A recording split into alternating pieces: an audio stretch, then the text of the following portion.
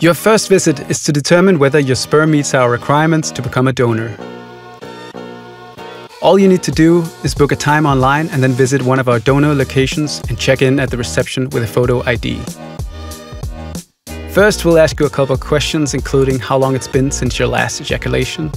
It must be between 48 and 72 hours ago. Our staff will give you a cup and you will go to one of our donation rooms.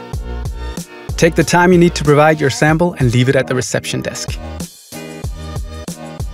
Within a few days, you'll receive an email letting you know if your sperm quality is high enough to become a donor. If it is, you'll be invited to continue the approval process and take the next steps towards making a difference to aspiring parents all over the world.